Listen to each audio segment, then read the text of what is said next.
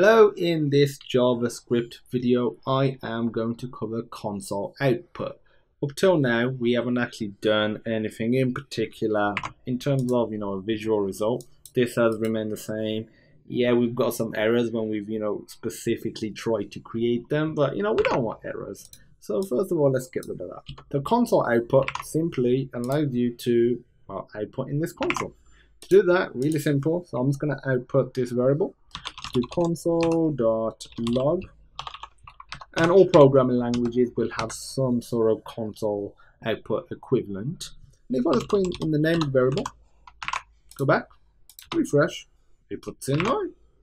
If, for example, I do console.log and I put in quotation marks, so put in hello world, or just a string hello world, it prints out hello world. You can just put a number directly, so console.log with a 9, I mean that's 5 actually, not 9. And literally any valid JavaScript code can go here.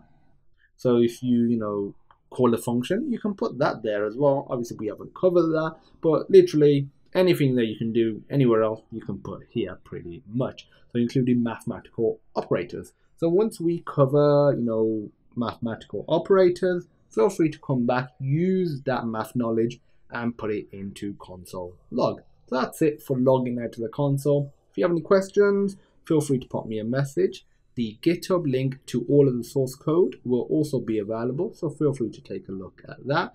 And I look forward to seeing you in the next video.